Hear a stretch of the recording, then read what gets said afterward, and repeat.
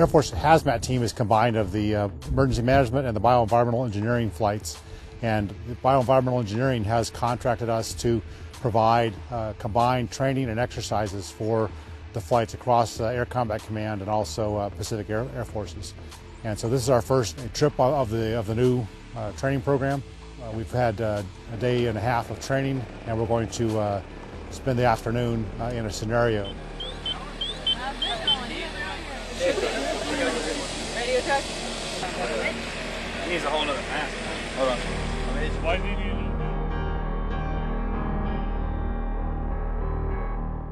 We're going to be simulating out here that this is at the wing headquarters building, and the team has to come and assess what has happened and detect what was released, and then recommend to the incident commander the appropriate way to deal with the situation.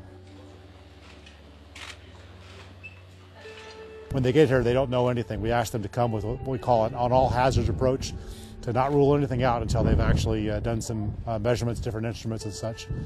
So they don't know anything except what they get told by the incident commander as they arrive, and they've got to start eliminating possibilities to come to the proper conclusion. If there are two people going into the hot zone, as we call it, we hope that one of them is a bioenvironmental engineer and one of them is an emergency management specialist, to get that so they can play off each other's skills, because they have got different skill sets.